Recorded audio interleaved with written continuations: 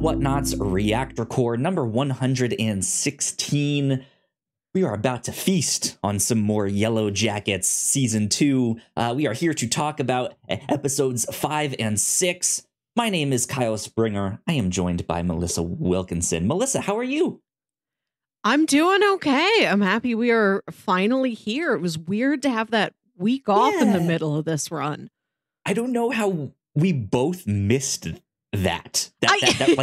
Was this a planned thing? Like we'd do the first 5, take a week off, do the second half of the show. I don't know. I missed it completely. I read a big article just before the season premiered, and it didn't mention it then. 5 or 6 weeks ago. You're a very online person. If I miss something, sure. If you miss something, that is surprising. Yeah, I was not expecting the show to take a week off. So admittedly, we were expecting to record this podcast last week. But here we are. Here we are now. We've finally seen episodes 5 and 6. It kind of served as like a mid-season break, mid-season finale, and then start of the second half here with this. But yeah, we are in the thick of it now. I tell you, man, we are in the thick of it. Melissa, let's start with you. What did you think about episodes 5 and 6, just kind of at a top level overall?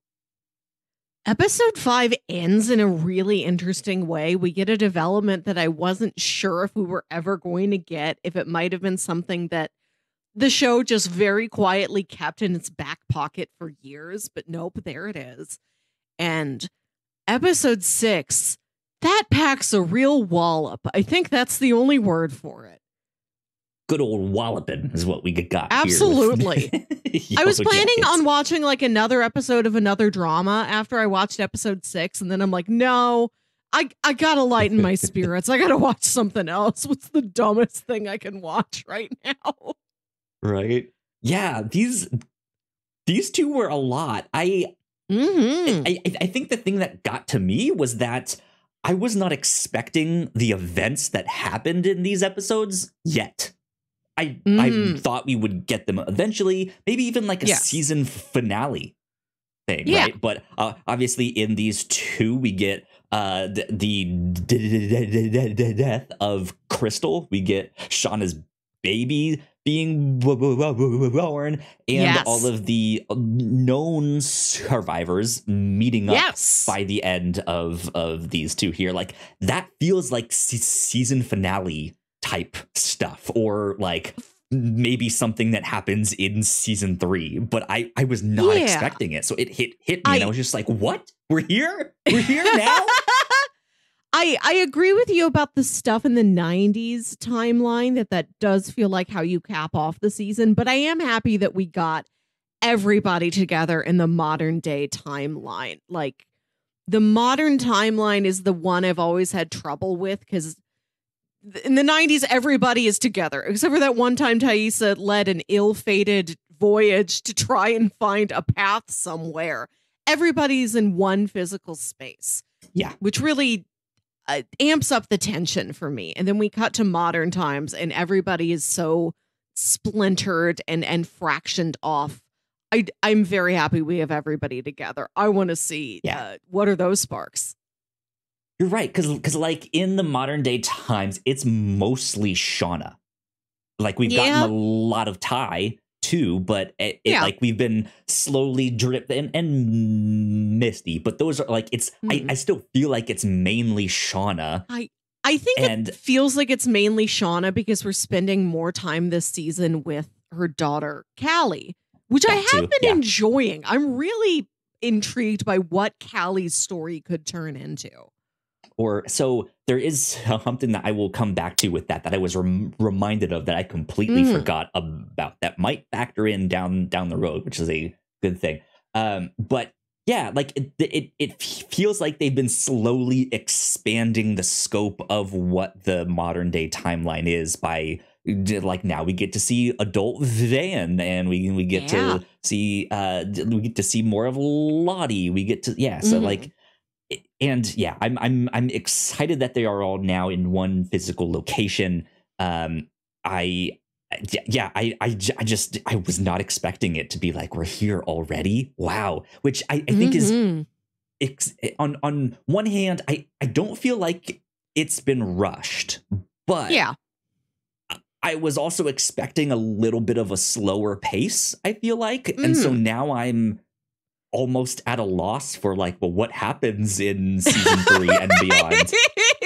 Like, I don't even know, because I think at one point the creators said they're hoping for 5 seasons. I don't know how true that is, or if it's written in stone, or who knows what. I know all of the writers' strike stuff is happening right now. I don't know if that will affect it in any kind of major way going forward. Hopefully not. But also, I just hopefully these writers get paid like they need to be, and we can get goddamn good shows, right? Not these shows made by non-writers, which would be bad. But yeah, so let's dive in a bit here. Let's go into episode 5. I am pulling up my notes. Let's start with adult Van. So that's how this one starts. We finally get to see her and spend some time with her. She is like both living and working in the same location. I guess she lives on the like upstairs floor, while the downstairs floor on the street is like a little video rental store, VHS. It seems as, I mean, she is a queer woman. It seems to be very queer focused. But those are highlighted among a lot of 90s movies. It's VHS specific. It's anything that came out on VHS.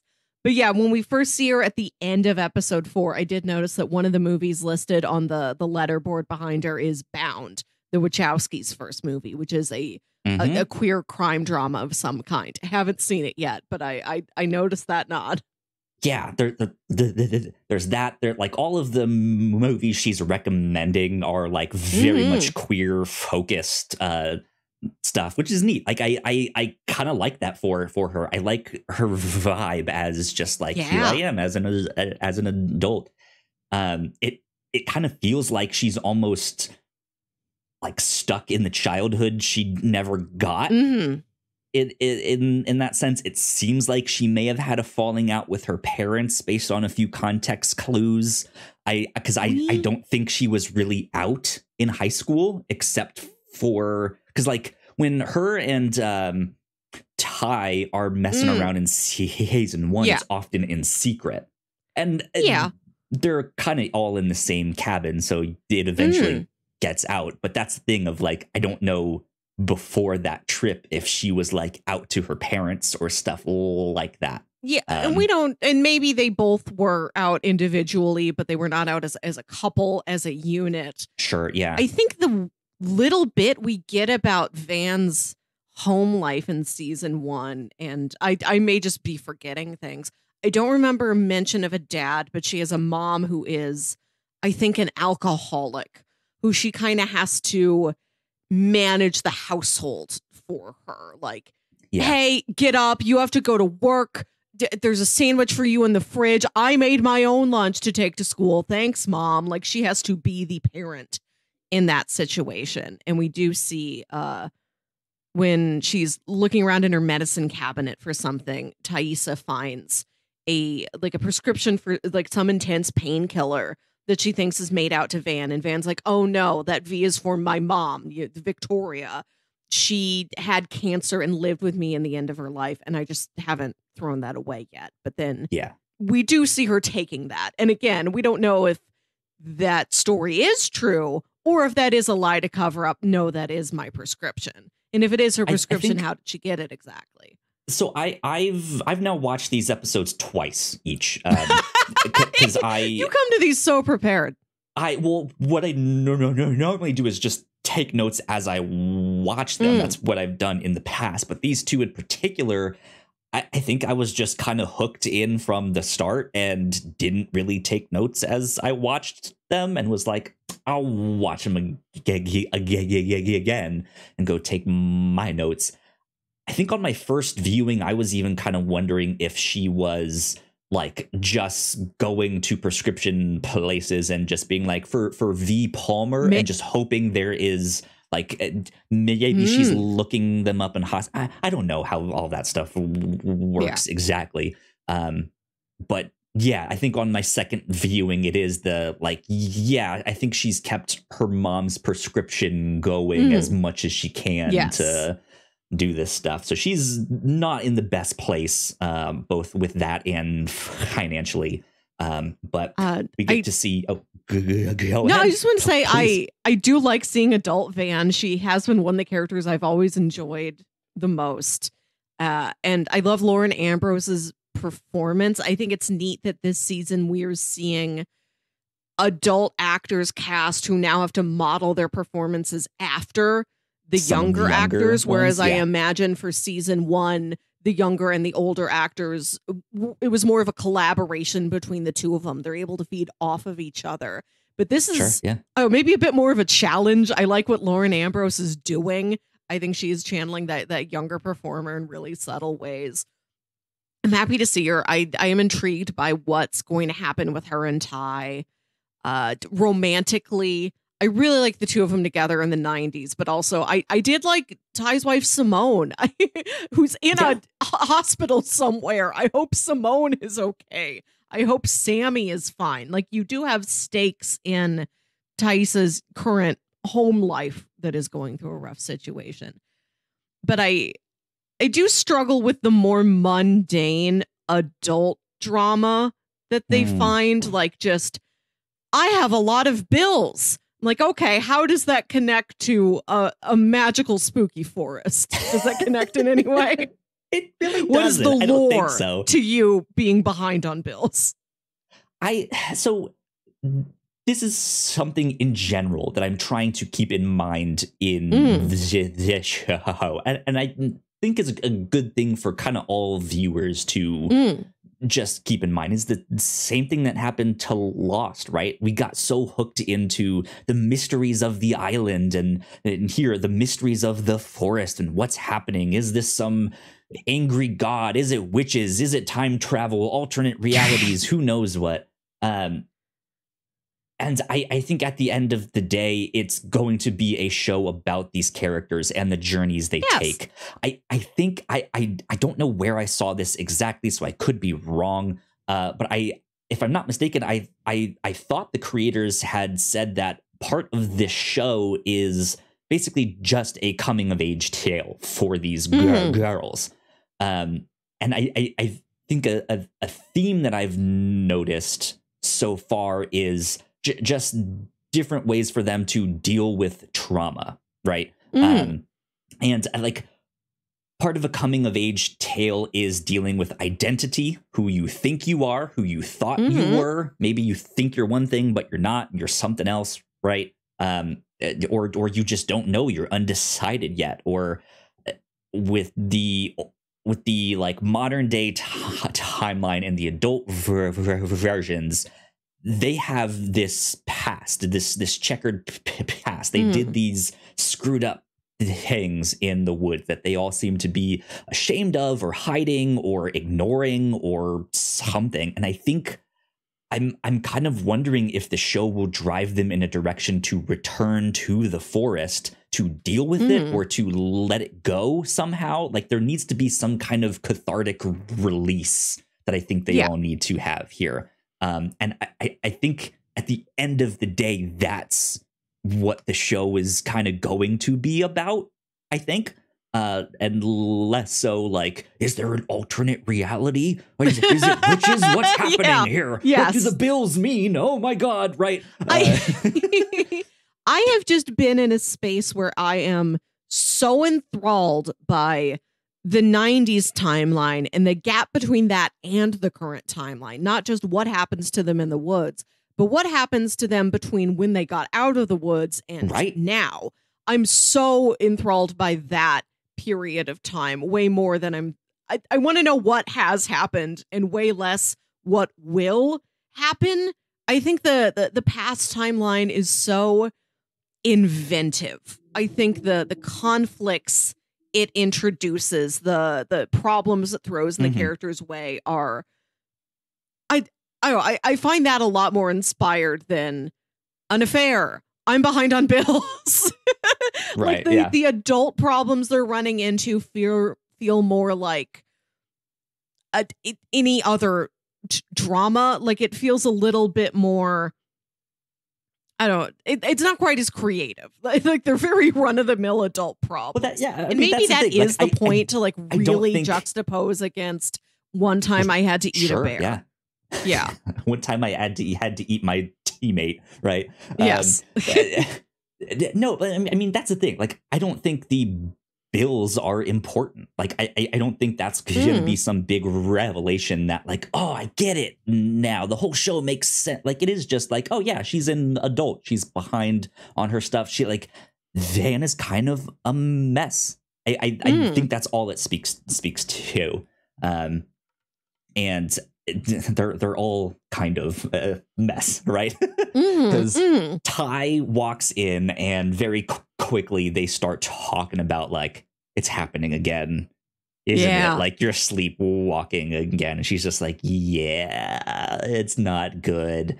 And in fact, it happens while Ty is at Van's, and the other Thaisa, I think, as we've been calling her, steals a kiss, and then has this like creepy message of like, this is not where we're supposed to be.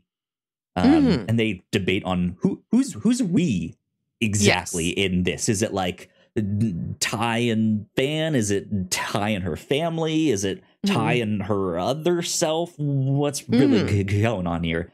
I think by the end of these two, it's pretty obvious that it's her and Van, right? Like something is driving them to all meet up in person. Yeah. So that's kind of what's been going on with them. I thought it was funny when they end up trying to call Shauna down the road, and Jeff is the one that picks up. Their conversation there was hilarious. And the way he's just like, oh, hey, Van. And like they've already immediately up, right? Yeah. Right. And then I like that later when he's recapping the phone call to Shauna, he doesn't add in Van was also there. Just like, she was mean to me, so I'm not even gonna mention her. I love that the show like continually finds fun things to do with Jeff. Great. you always like feel for Jeff. Yeah. We'll get back to something else he did down the road, but then to see Shauna like beat them to the thing, I was just like, how did she beat them there? What is going, like, because they speeding. Were Shauna doesn't care anymore. Yeah, I don't know, but yeah, Shauna drove through somebody's yard. That's what's up with Van and Ty. Let's see, episode 5, young Lottie is starting to do some like meditation circles, I think is what I'll call them, where they are listening to the woods and sharing what they hear and feel. Young Ty starts to go to them because Van wanted her to go to those. Stuff like that. I think that comes back when Shauna's about to have her baby and they're kind of caught in that windstorm blizzard thing that's happening. That little bit was weird to me because they're just standing on the porch being like, okay, what do you hear? And it's just like, I hear the wind. It's like, well, no shit, you hear the wind. It's a freaking windstorm. Like, what do you gotta start somewhere. Yeah. Like, I do think it's interesting go ahead. No, that it's not like, it's less prayer and more just truly being present. What do you see? What do you feel? What do you hear? What do you smell? Just like, we are here in the woods, soak up the woods. Like, the woods will give us a power in this way, just in that we are it feels mindful. more like a seance than a prayer. Yeah. Right. where they are trying to commune with something, but more so to make a connection rather than, I mean, you can make a connection through prayer, right? But I think when I saw them doing that for Shauna and Ty as they were on their way back, I was just like, why aren't you going out there to help them? Like, to look. I know you don't want to go too far because the storm is instantly really bad, but you guys must have rope. Tie a rope to somebody. Tie a rope to the porch. See how far out you can walk. They're barely even being like, are you out there? Where are you? They're just being like, I hear the wind. I think there's a tree over there. Right. But then that scene ends with kind of both of them on both sides with this chant. Let me see if I can find. I have it written down somewhere, but it's I feel our friends coming back to us, and they are both saying that. So it feels like this magnetism drawing them into one another, which is an interesting thing to think about. Whereas my first reaction was just like, what's the point of this? Like, they're just, nothing is happening. But so they're starting to do that stuff. I noticed with Lottie starting to do these meditation things, I feel she's become more confident. How did you feel with that? Because just like episode 4, maybe, I think, is when they were doing the competition, and there was that moment, like, she almost seems to have a doubt, just like, all right, I guess I have to do this. And it felt like maybe she was in the deep end and not like, hey, I've done some of this stuff, but some of this stuff is just like, all right, I don't know. And here I started to feel like she seems confident with this. Yeah. I think they are drawing a very clear line between teen Lottie's path and adult Lottie's path. Like, as a teen, you can see that what she is doing with this new faith she has found, like, she is going about it in a fairly mature way. Like, you can see the community leader in her there at like 16 or 17 that she is later on. I think there's a lot of consistency with Lottie. I do like that. Yeah. The thing that stood out to me is when Shauna is having her baby and Travis brings in the skull, and they all start making the sacrifices to this skull. And Lottie says that, like, the wilderness, like, hears your sacrifice or sees your sacrifice, and then says, and so do I. Which is an interesting thing to add on that, right? It, like, that is the confidence that I saw. Like, it's not the, like, I guess I gotta be in this competition and try and find something, like, fingers crossed. It's like, it is this, I know what I'm doing. I speak for the wilderness. I'm in charge. There is this calmness there. Or at the very least, she knows how to put up that calmness in front of the others. I think when we do see her be uncertain, it is when she is alone. Yeah. Let's stick in the past a little bit here. We got Javi back at the end of the last time we got to talk. And he still hasn't said much. He's just kind of sitting still there quiet. Real traumatized. Which can't blame him. Yeah, no, I don't blame him at all. I still don't know what's up with him, if that is him or not. Travis is trying to deal with that. He's kind of had a falling out with Nat as a result, which is kind of what we expected if Javi returned. But there is a scene where Coach picks up one of the drawings that Javi has done, and I don't remember him drawing in these 2 episodes, but it's implied that he has done these drawings since he's gotten back. Because when Coach picks it up, he says she didn't want me to come back, to which he's like, Yeah. "Ooh," and he says, "My friend." And apparently, if you look at that drawing real closely, it looks like a tree or some like tree roots, but in those roots is like a feminine figure in this thing. So who knows what that means, or if that's like I'm looking into it, seeing what I want. But yeah, it does look like there is some kind of humanoid figure in that, maybe. But yeah, still don't really know what's up with him there. It is. I wonder what he is going to go on to do, not just in revealing the secrets, but like we said, he just sits in the corner all traumatized right now. And is there going to be a point where the rest of the team gets fed up that they have to feed him and he is not pulling his weight? Like, now I wonder if they're looking at it like, great, he's back. He's not telling us anything. He's not doing anything. He needs to pick up an axe or do something. Like, we know you're traumatized, buddy. You have to get back to work. Like, you have to earn your keep here. Like, I'm wondering how harsh they are going to get in you earn your keep here as the winter goes on. Yeah. Or, I mean, if this is actually Javi and he's just actually traumatized, right? And is not some like possessed demon spirit thing. Right. And if he's a possessed demon, the possessed demon's like, I don't know how to chop firewood. Like, I don't know how to do laundry. Yeah. No, but this possessed Javi can't help with chores. Let's send him back out there.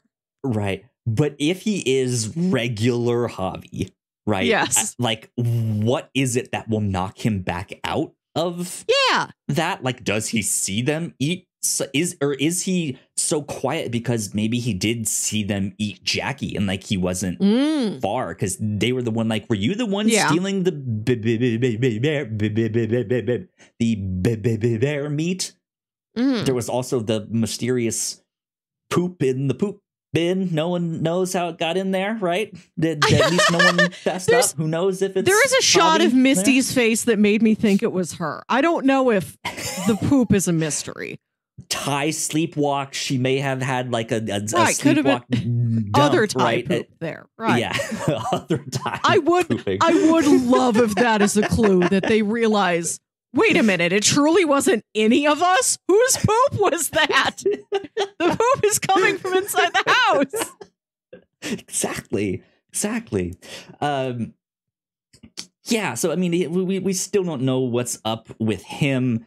Let's switch over to Misty, since we just mentioned her here, because this is, I think, the big thing that happens in episode 5 is that Misty and Crystal are thick as thieves. They are so in my notes I went to go write that they are inseparable.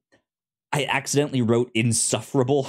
And I think that fits. Sure. They're so just like, oh my God, bestie. Like, oh my God, bestie. And it's a lot. And they are sharing secrets. They are like, oh my God, what celebrity would you have at your... and it's all these like weird celebrities, even down to Dr. Kevorkian. Yes. Right? Like, oh my God, what is happening?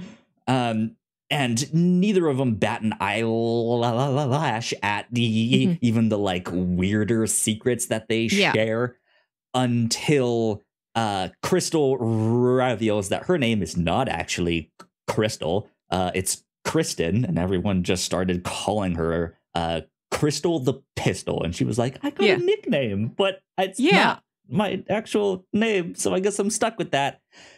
To which Misty says, hey, I was the one that destroyed the black box of the plane.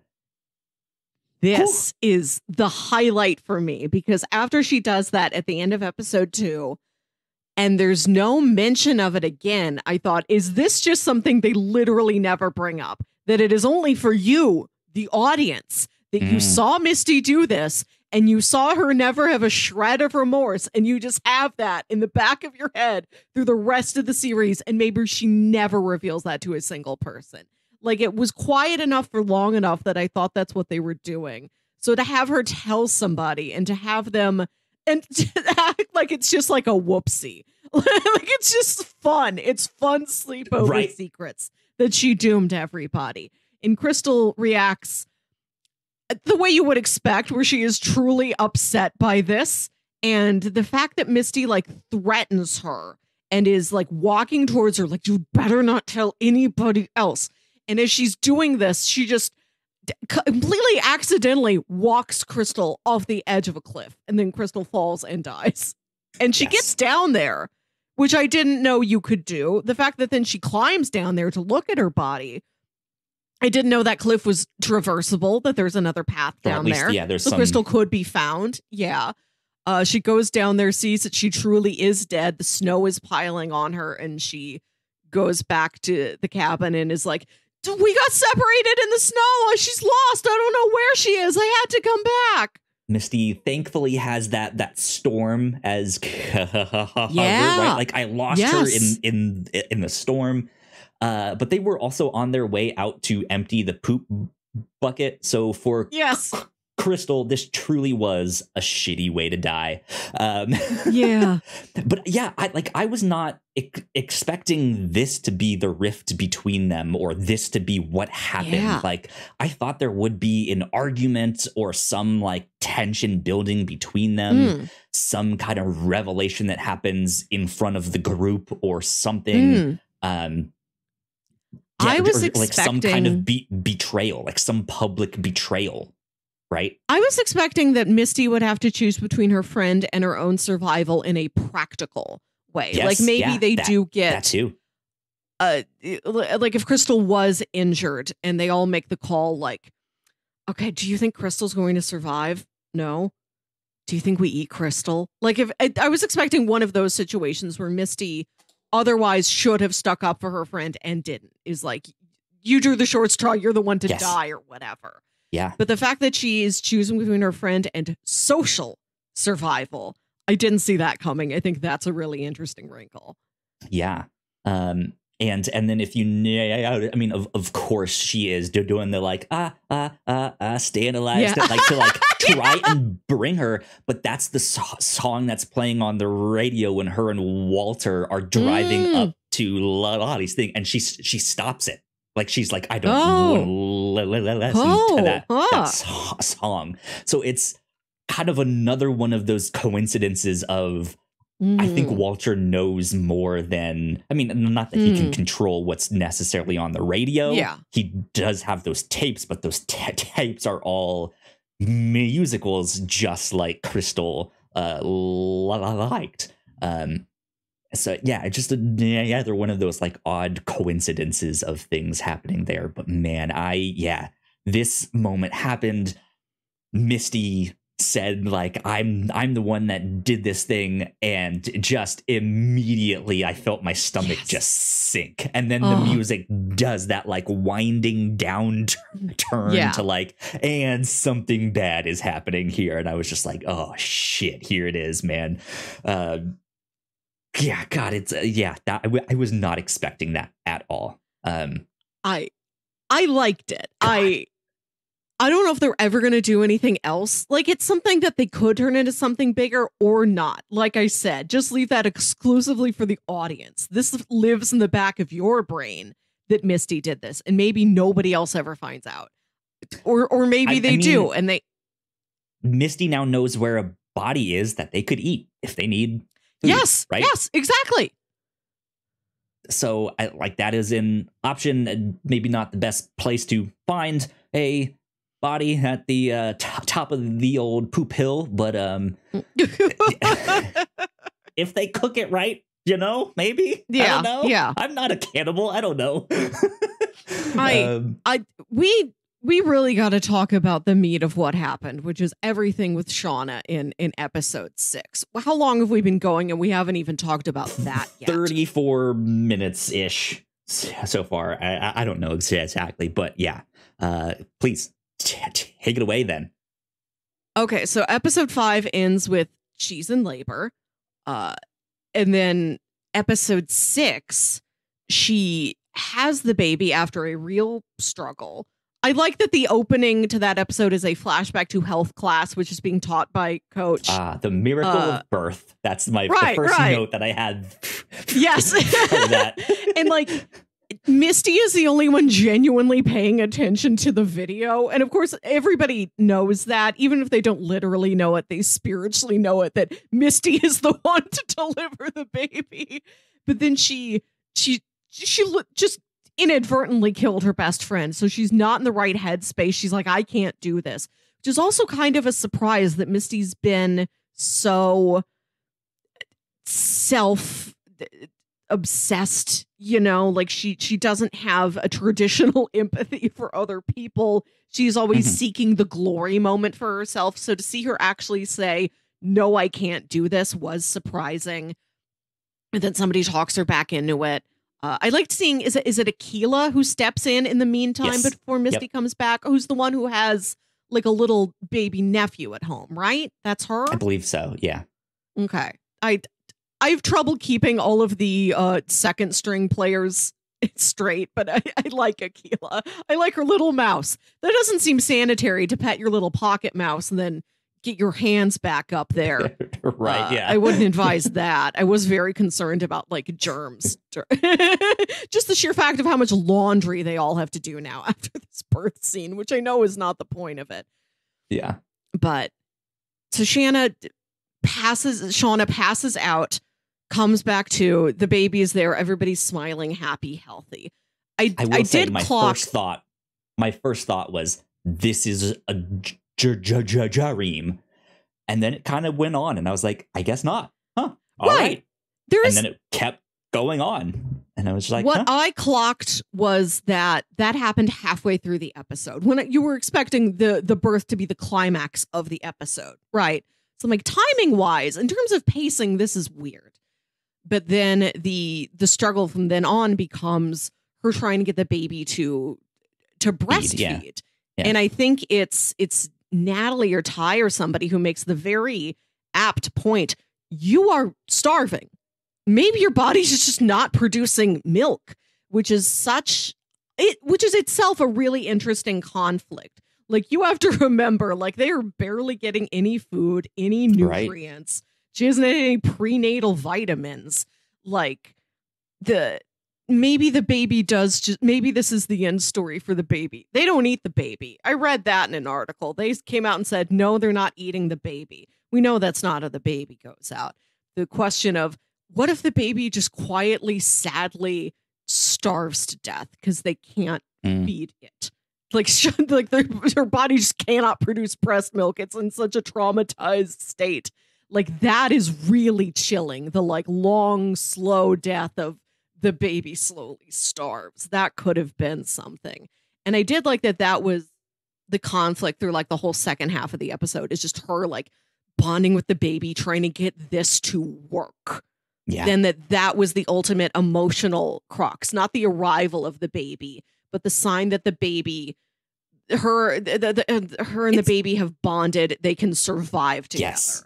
I read that as like the connection between them, because before the baby is born, Shauna's very concerned about what Lottie is doing towards the baby, like speaking to it at night, all that's like, Shauna wants nothing to do with Lottie right now because it's her baby. Like, she has this possessiveness here. So when the baby is born and she can't really make that connection for the baby to start drinking, right? Like, she's like, that's kind of the worst fear manifested in a physical way.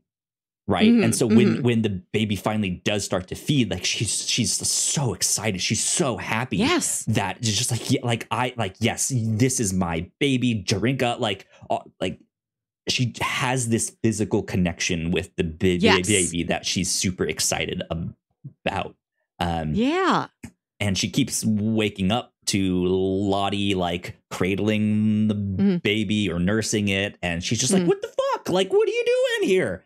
And one night, baby is not there. No one else is in the room with her. And they go out and she sees everyone just chowing down on something. Right. Even Coach had blood around his I didn't mouth. even notice the Coach was out there in on it, because he wasn't eating Jackie. He was the only person who didn't. Yeah. Yeah, so you see that happening, and of course you're like, oh, this is a nightmare. This isn't really happening. And then Shauna wakes up, and sure, that was a nightmare. But the entire last half hour has been a dream. This I was not expecting. Yes, like you said, if you get past the initial fake out, you're like, okay, I guess that's just not what they're doing then. No, it is. Like the issue of getting the baby to stop crying, to start feeding, like that's a legitimate thing. Like it's not a dream sequence in the sense that it's some weird, trippy, metaphorical, yes, it feels space. Really grounded. Yeah, it's played straight, and that it was like if you didn't like if you knew that the creators were like they're not going to eat that, like we know that is a step too far. We're not going to have them eat the baby, then her going out and seeing that is like, if you haven't gotten it yet, like that is the big thing. But then also Coach also having it is just like, okay, this is a really fake thing, because Coach was the one who did not partake. He was the one that was traumatized by seeing them do that. So it comes out that it was all a dream, and the baby ended up not making it through childbirth, which makes absolute sense. Like, it is such a reach to buy that the baby would have survived at all, given the circumstances. Like, I kind of admire that they went this really practical route of, no, of course there's the baby doesn't live. Look at where we are. Look at the condition Sean has been in. Yeah. My mind was starting to be like, all right, well, I guess the baby started to feed. I guess it's gonna be a real kid. Right. And then so if Shauna doesn't have the kid, is it somewhere else? Does Lottie have the baby somehow? Because she had a weird attachment to her, right? So I was looking at that detective trying to clock how old he was. Like, what if she got out of the woods, gave the baby up for adoption? The baby grew up to be like this detective. And there is the line about how like him and Callie did not sleep together. And I was like, are they going for the really dark joke of her saying that they should have slept together? But then I'm like, no, the baby would have been like 26 or 27 if it lived. This guy looks like he's our age. We're 32. I think he's too old, but who knows? I was doing like all the mental math of like what could possibly be happening. And I did kind of like living in that space where nothing is pointing you in that direction, but it gives you the space to think about possibilities for a while. Yeah. But then she wakes up, the baby's died, and she keeps saying, I know. Like I saw him, I held him, he was crying, I tried to get him to feed. I did like this for a whole day. And she keeps saying over and over and over again, the repetition of it is so haunting. Why can't you hear him crying? Yes. Why can't you hear him crying? And she like looks at the camera for a second. Yes. It's like the screen is fading to black. Really effective. Like not just narratively the punch that this is, just how they present it. That's one of the most impressive moments in the show so far to me, is the end of this episode. Yeah. I think what's cool to me is that these two episodes start with Van running that like video store of all of these old VHSs, right? And these two episodes are also starting to really pull on, I mean, they've been doing this throughout the show, but have started to pull on more like 80s and 90s horror movies. Like this has a lot of similarities from what I understand. I have not seen the actual movie since I'm a big baby and I'm scared and I don't like horror movies all that much. But this apparently has a bunch of similarities to Rosemary's Baby. This idea, right? This like obsession with the child, them waking up and they're doing things to the baby, all of that stuff. But yeah, like even the like weird humming that that Shauna hears in her dream that like draws her out into the room is how Rosemary's Baby ends with like the credits and this like humming. And yeah, it's just some interesting nods and similarities to that.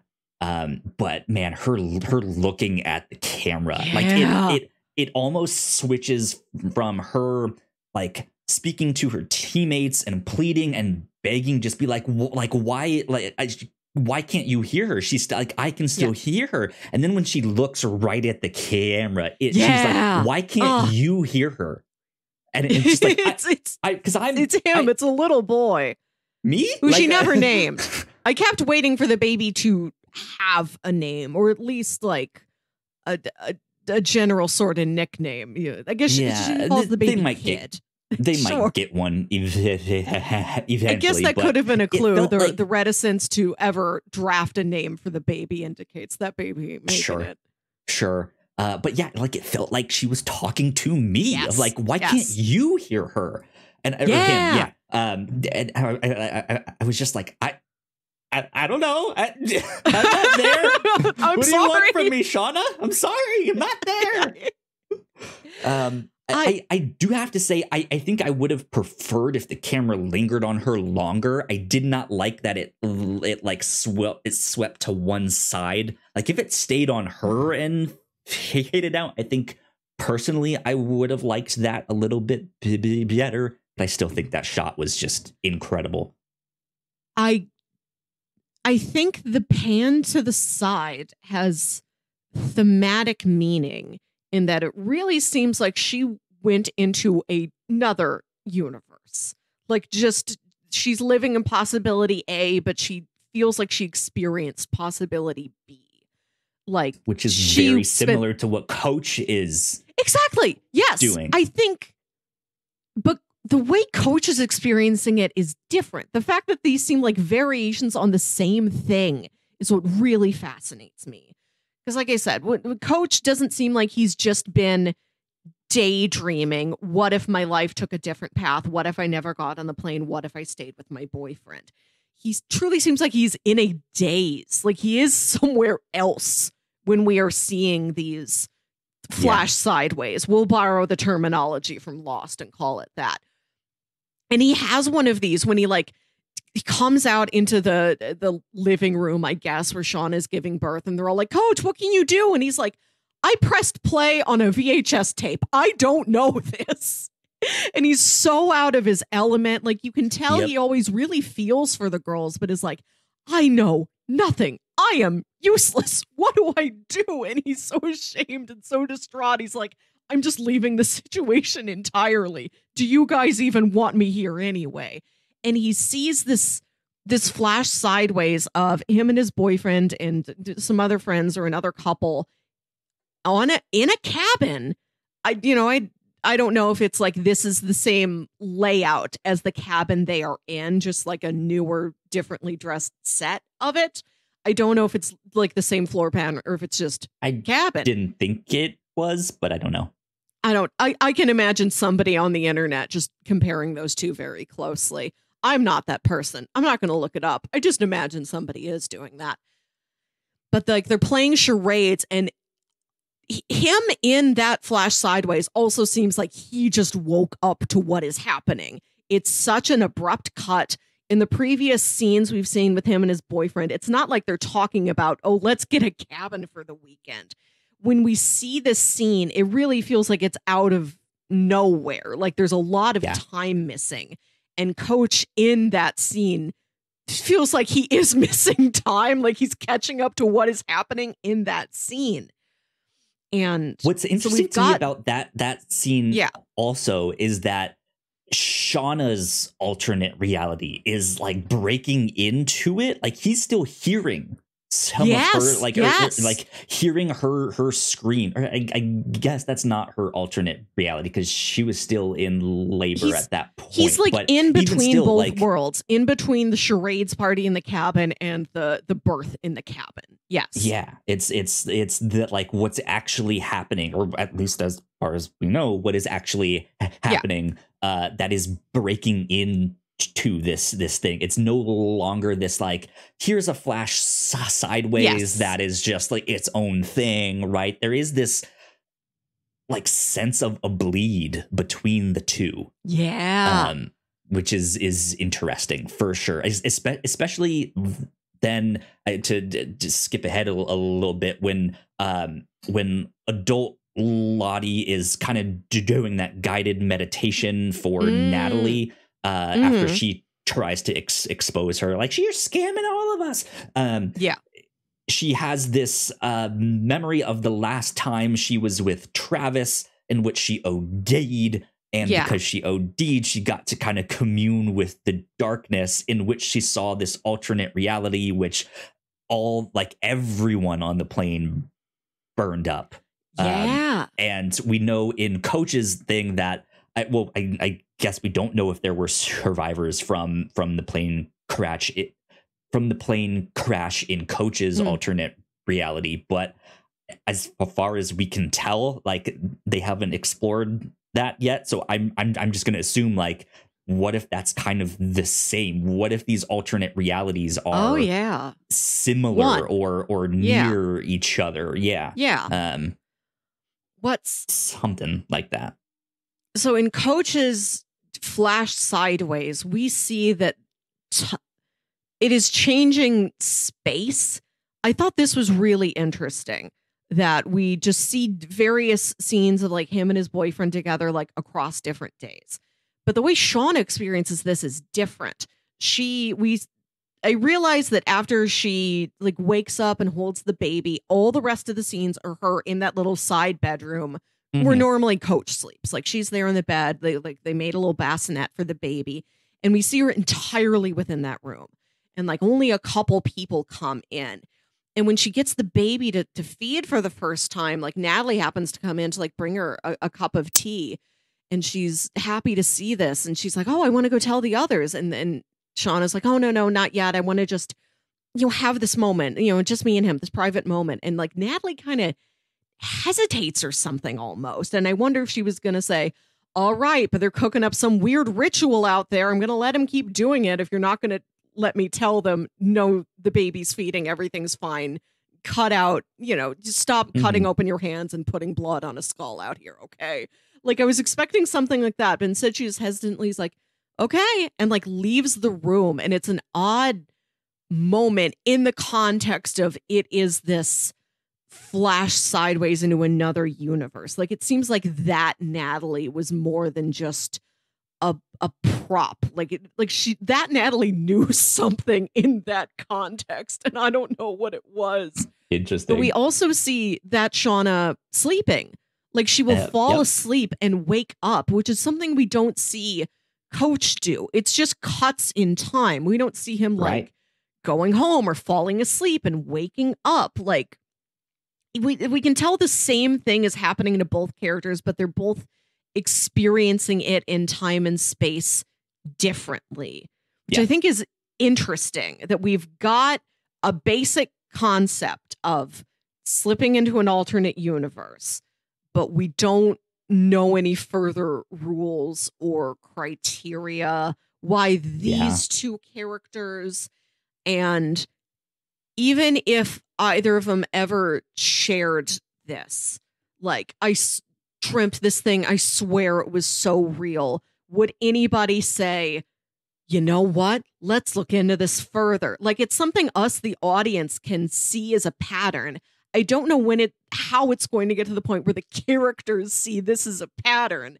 And we make a lot of comparisons to Lost. Lost was a show where many of the characters were scientists. These are a bunch of high schoolers and one like 26-year-old guy who likes to play soccer. Like, what are any of them going to do? Like, if they are confronted with some weird metaphysical mystery, what can they do about it? How do they investigate? How can they problem solve? They don't know anything. Yeah, I mean, that's the thing. I don't know if it's really going to be like an investigation. I think it is just, in a sense, like letting go and falling into it. But yeah, who knows? We'll see. We've been talking for a while, but we still got quite a bit to mention here. Let's skip ahead to the modern day timeline stuff. So yeah, in modern day timeline, Callie eventually finds out that she is in fact trying to see this cop, that she did not know he was a cop, but she finds out. She goes home, confesses to her mom, like, I think I accidentally spoke to a cop and mentioned you were having an affair and all this stuff. So now you need to pretend to have an affair with Dad's best friend, Randy. Oh, yes. And Randy is such a dope. And this is one of those things that, like, Shauna doesn't know what Randy did, and it doesn't even seem that big in the moment, but Randy didn't actually finish jacking off. He just used the lotion, and that's what squirted conditioner in there. That's so funny. Yep. And then one of the I don't like Jay, or whatever his actual name is. Yeah, I forget his real name, but he introduces himself as Jay. Yeah. Saracusa is his actual last name. I don't like him. I think he's a sleaze ball. I think, like, I do like his character because he's so sleazy. Like, I think he's nailing it. He is absolutely dressing for the job that he wants, and the job that he wants is Miami Vice. Like, he has the mustache, he is that, like, sleaze, but he wants to work in Vice. Like, that is the kind of stuff that he's doing, and what, like, the kind of cop he feels like. But then when he figures out that it's the, like, strawberry lotion, he says the dumbest thing. He goes, "The cuse is loose." It's just like, oh my God, you're an idiot. Yeah, so the cops eventually call in Shauna and Callie for some questioning, because they are kind of not believing everything that's happening here. So the things aren't adding up. But Shauna plays the, like, I'm just a bored housewife. I can't control my daughter. I'm out of control. I don't know what's happening. And gets, like, overly emotional, which Kevin doesn't really know how to handle exactly. Yeah. But we don't see how that conversation ends exactly. Not that I think there's much more that happens with that. But then from context clues, we can tell that, it's Sarah Cosa who's interviewing her. So he doesn't really know how to handle that. But he also thinks he's hot shit and is like, well, how do you know Adam? I got you there. Whereas Callie, from what we can tell, kind of plays the, like, sexual assault card. Well, it's like, well, I was a virgin, but I'm not now. Then I can describe his balls in detail. And she gets back in the car and is like, Mom, I totally used her. Like, she's happy. Like, she seems so convinced. Like, I nailed it. Like, I got it. Because earlier Shauna says, when Callie's defending herself, like, we literally just, like, hung out. Like, we never slept together. And Shauna's like, you should have slept with him, because then whatever he gets out of you is inadmissible. So then that is the card Callie tries to play. Like, no, he did sleep with me. So now this is stop investigating me, investigate him. Yeah, my word against him. But we don't know the end result of that, if that is going to be something that Kevin follows through on, or if Kevin and Detective Saracusa talk it out and he's like, I think she was playing that card. I don't think that really happened. Like, we don't know what they're going to come out of this with. We just know that Callie believes she's gotten out of this clean. Yeah, I think things with that investigation are going to go even worse down the road. Yeah.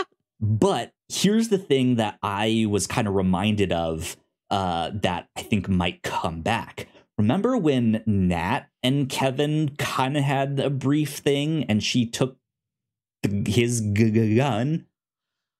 Oh, yeah. She took his gun and fired it and saved the shell.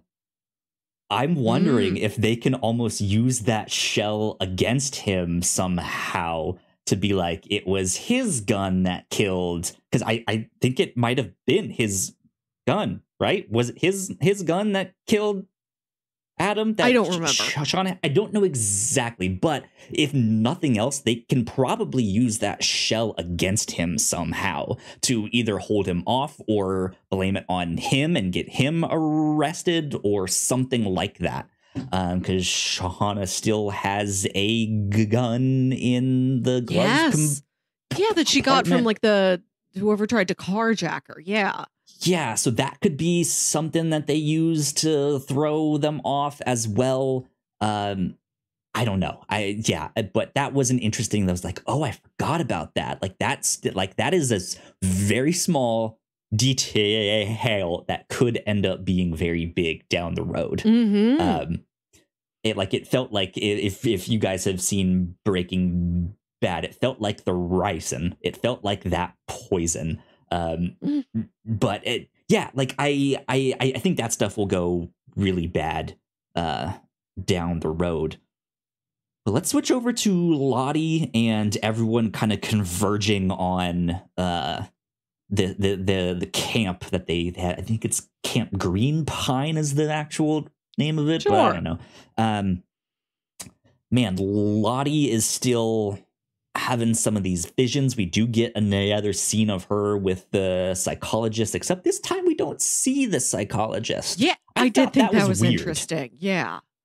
I don't know if it was just that like they couldn't get the same actor for that scene and they just had to do it that way, or if that had some kind of symbolic meaning behind it, or if that was like her regular one that was back from this sabbatical. Because I remember like she went to see somebody and it wasn't the usual person, but I don't remember what that person looked like. So I don't know if that was the same person or who must have been the old one. I don't know. But I think from what Lottie was saying in that conversation is that she almost doesn't, like, she's in a state where she doesn't necessarily believe her past was real is what I read that as. Like she does, but she doesn't. Like I think at least parts of it she's blocking out to be like, well, that wasn't real. Like we didn't actually eat someone, right? Like I don't know, because her fear is that she was never sick. Is I think the thing here is that like everyone has said she's sick. Maybe she even got to a point where she believes it. Like, hey, I wasn't actually getting visions. I have some kind of mental illness thing that I need to treat and all of that stuff. And I think because the visions are returning and this darkness seems to be returning, maybe I wasn't sick after all. Like, and that's that's what she's scared of. So I thought that was interesting. Meanwhile, Nat is trying to expose her still and just being like, this whole thing is a scam. And that doesn't work out like she wants it. Misty ends up showing up being like, I'm here to rescue you, Nat. And Nat's like, fuck off, I don't need you. And I like that the other people there at the commune are really intrigued by Nat. They want to learn more about her. But of course, she's not talking to them. So Misty arrives and this is her clout. She can tell them things about Nat. And I like that she tells them genuinely positive things. Like she talks about how like Nat's so athletic. She's really cool. She's stylish. Like it's not like, dirt. Did you know she's a good hunter? Like when she was younger, like she probably could have been in the Olympics for some like riflery thing, right? I like that detail about Misty, that she's so desperate to be thought of positively that to be needed and feel useful. Yeah, and she doesn't, but in a way that she doesn't dish the dirt on other people because she still wants Natalie to think of her positively too. Right. Like the compliments she's giving are the sincere or genuine. I think that's an interesting facet to her. Yeah. I like that. Misty absolutely feel like, well, Nat feels like the person who wouldn't believe in Lottie's like cultish behavior just out of like, this is all fucking bullshit, man. Like, wake up. You guys are following this thing. Whereas Misty feels like someone who would like through some scientific process or investigation debunk the whole thing, right? But she gets there and is not like, she's like, this is weird, like I don't know what you guys are doing. But then almost instantly, when she sees that she can get clout in this thing, right, and be like, and bring joy to these people, she's just like, oh, I like this place, give me all the purple, like I'm just gonna wear all of that, you guys can eat with me, like all of that stuff. And she seems to be an actual celebrity, and yeah, she's loving it. And that's when she calls Ty, who happens to be with Vivian, and is like, you guys won't believe where I'm at right now, and who's here with me. And so, yeah, they call Shauna. But of course, as we said, Jeff is the one who picks up the phone, who is sitting outside of the police station, loudly listening to Fuck the Police by NWA. God, I love Jeff. He is a goober. He is such a dork. I like that he's kind of also stuck in the 90s, even though he didn't have the same trauma as anybody else would that would stick him in the 90s. I mean, of course, his girlfriend for show and his girlfriend in secret, both, and, you know, many other members of their valued high school community went missing on a plane and showed up 19 months ago. I imagine that does something to right? you. Yeah. And now his wife has murdered someone, right? He's going through it. I like that now the family is kind of agreed. Okay, from here on out, we are being honest with each other, which does cast an interesting juxtaposition against the gulf of secrets that Shauna has never told them from her past. It's like, yeah, I'm absolutely honest with you from like 2 months ago through now, this period of my life. Don't ask me what I did when I was 17. Yeah, what I like about this is that I feel like we've instantly, because of what Shauna is doing in modern day times, it almost feels like we've collectively just been like, oh, Shauna's a schemer. She's up to something. Like, she's playing 4D chess here. Whereas she might, at the end of the day, just be riding by the skin of her teeth, right? Like, she maybe, there's that one thing where she gets back in the car and he's just like, Shauna, you're losing control. And she just has this like, you think? Like she's losing it. But also, I still feel like she's playing 4D chess here. Like, I think the decision to bring her daughter in on this and include her in this like inner circle is almost this, for lack of better terms, like, keep your friends close, keep your enemies closer. Like, it is this like, I'm putting you here in this inner circle only so you don't fuck things up worse for me, but also like, I'm not truly telling you what's going on exactly here. It feels like she's scheming, but I like, nothing is exactly pointing to that. Yes. I just believe it in my heart of hearts, right? Like, she's scheming. But yeah, I like all of that stuff. And then we get to see all of them have their first on-screen moment with all of them right there. And I liked it that they weren't expecting Van to be there. And she's a surprise.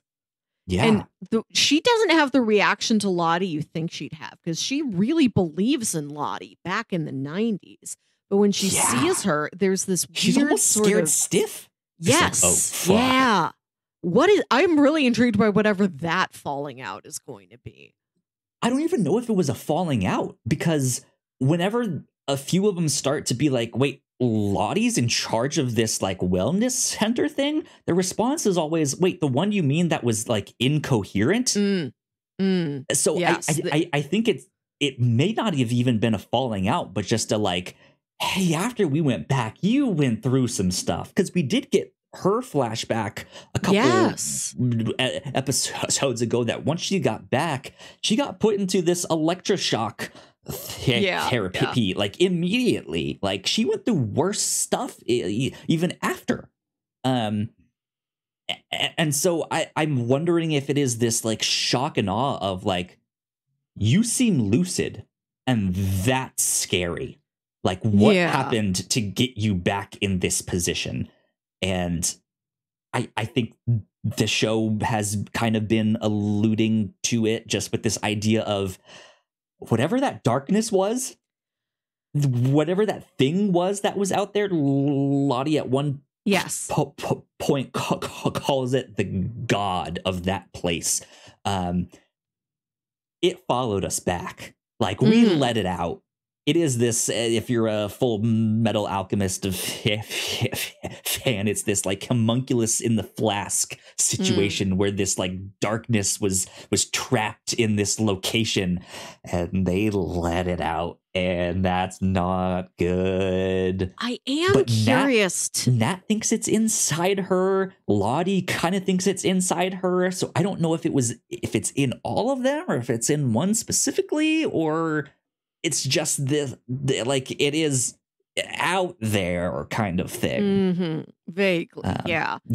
I do look forward to learning more about that and learning if such a thing is true. Why now? Why are all of them coming to this realization that this thing is still out here now? Has there been some sort of inciting incident or something that happens on a cycle? Yeah, I mean, I think that was something we almost discussed on our season 1 spoiler cast of like, has this happened before somehow? Is this a thing that has occurred and reoccurred? Especially with the dead guy up in the cabin addict, and we still haven't truly gotten an answer for who that mysterious dude was in the cabin at the end when Jackie has her vision before death. He was credited as Hunter, but again, we don't know if that's his name or an occupation, right? If he was a hunter in that cabin or if that's his name. What are the chances that somebody named Hunter gets stuck up there? Or both. He's a hunter named Hunter, right? I choose this name for myself. Don't call me Daryl anymore. I left Daryl behind long ago. Out here, exactly.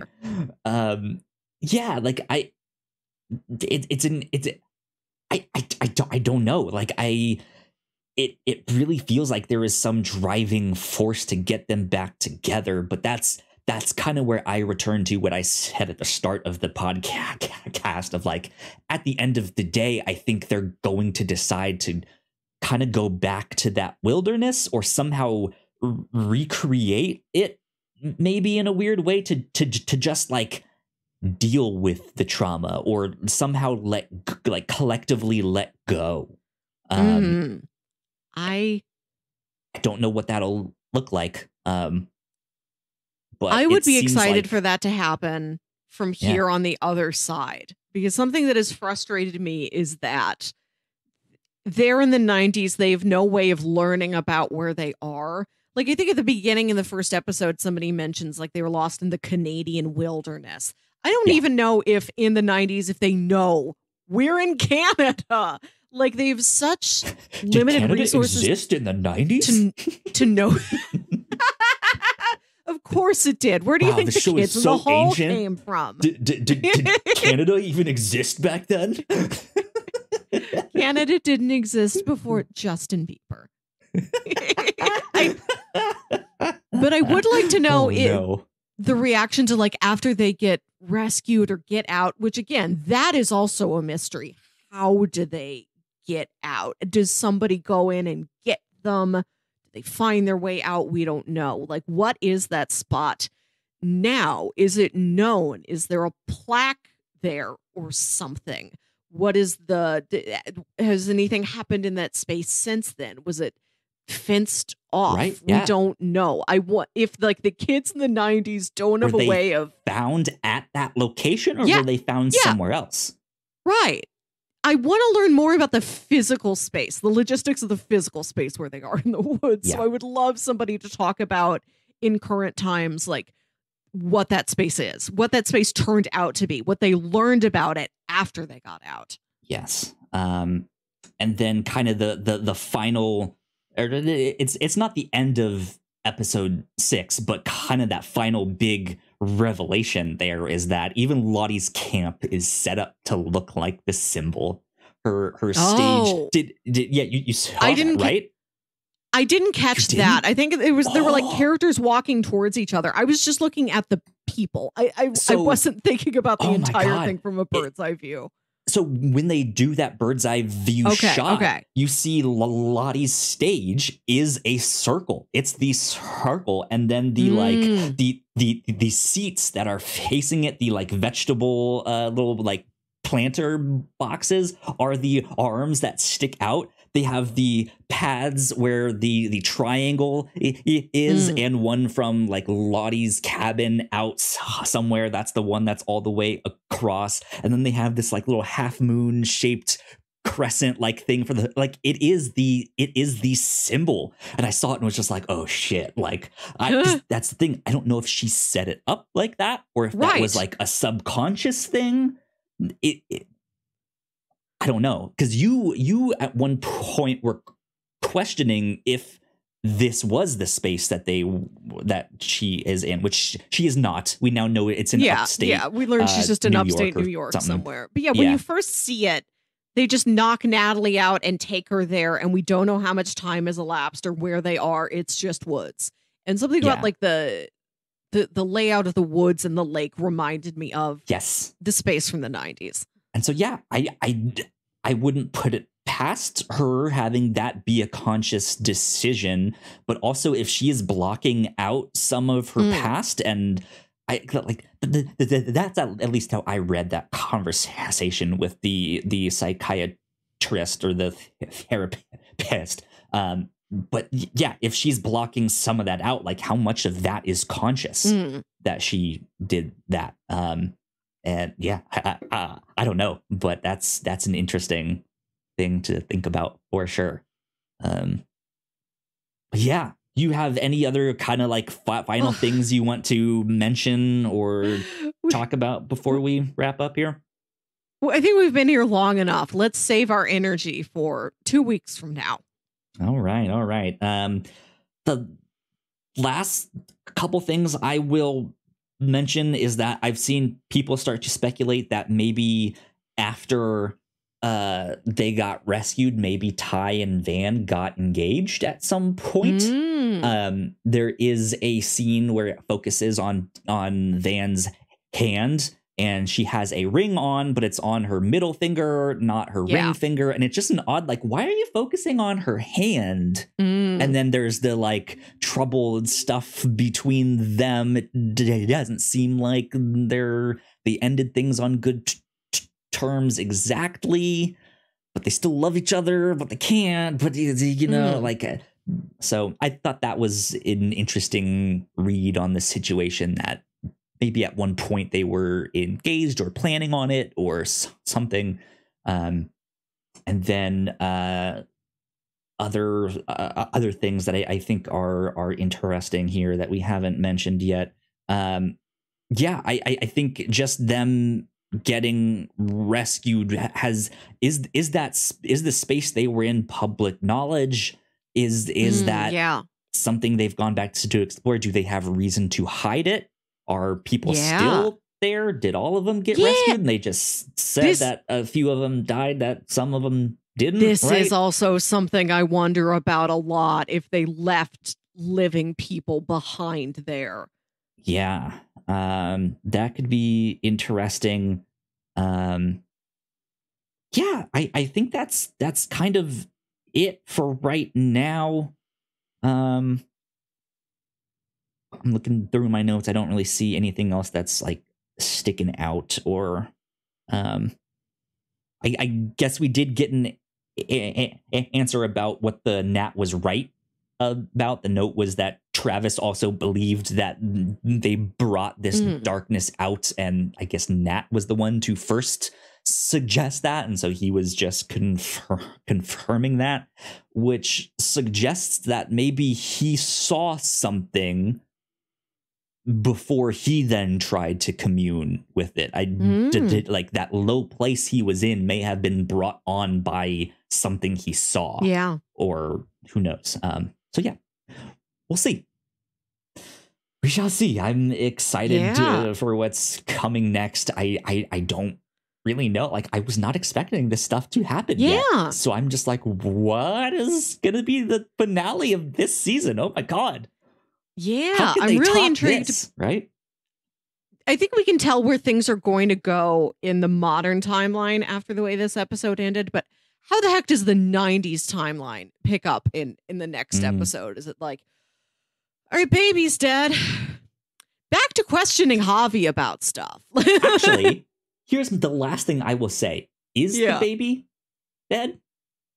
Because Shauna does pass out. Do we know how long she was out for? We know that especially Misty has a habit of drugging people to knock them out. And they do give Shauna some tea, right, as she's in labor. And then she passes out. Like, what if the baby is now given to weird tree lady that Javi knows? I don't know. I'm just, it is one of those things of, we didn't see the body. We didn't see the baby. Well, I can imagine showing us the body is like too intense for a viewer. I don't think there's a secret there. I think it's just like a dignified way out. You know, will we see the baby we again? see Shauna look at so. something all wrapped up in bear furs. Could I imagine if some people would have wanted to do something weird and ceremonial with the baby? Sure, but not enough people there in that cabin for anything to actually happen. Yeah. We'll see. I think that's all we got for this time. So yeah, we will see you all in 2 weeks for more Yellowjackets. And then 2 weeks after that, assuming they don't take another week off at some point in there. So yeah, there you go. Melissa, where can the people find you on the internet? You can find me on Twitter and Instagram at Wilkywit. That's WILKYWIT. And for more 90s vibes, listen to my other podcast, Saturday Morning Obscurities. There you go. You guys can follow me on Twitter at YoKyleSpringer. And if you would like to stay up to date with all of the stuff that we do here at The Whatnots, we are, of course, at The Whatnots on Twitter. So please go like, share, and subscribe. You guys know the deal with all of that. If you're watching this on YouTube, we got plenty of other videos right over here. Melissa, you and I just recorded a big old spoiler cast for Guardians of the Galaxy Volume 3. So that might be one you want to go check out.